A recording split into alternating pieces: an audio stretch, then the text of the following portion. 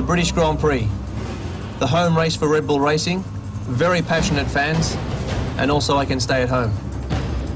Silverstone, 5.9 kilometres, 52 laps in all 307 kilometres. 6 high-speed stretches, 3 slow turns, 3 ideal spots for overtaking, top speed 300 kilometres an hour. Starting the lap here in the Red Bull simulator, the Silverstone Grand Prix in England. First corner is very, very fast, absolutely flat out in a Formula One car. Very rewarding for the driver.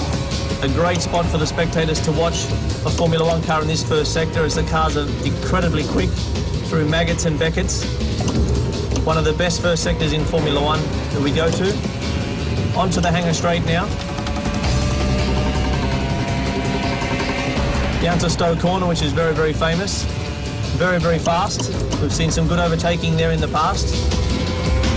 Accelerating hard away from there. Down towards Club and then Vale. Downhill.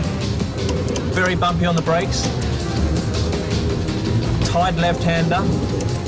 Good spot for the spectators to watch the car working and moving. Accelerating hard away. Back up to quite a high top speed. And then we go to the new part of the track, which is a very, very hard section for the car as it's incredibly quick. Braking very, very hard for a tight right-hander. Through a very fast little left kink, which is nice corner. Braking hard into a stadium section, which is a slow left-hand corner. Finishing the lap with a long, long right-hander, Wood Luffield. Which takes a long time to get round, and also you need a perfect exit to close the lap.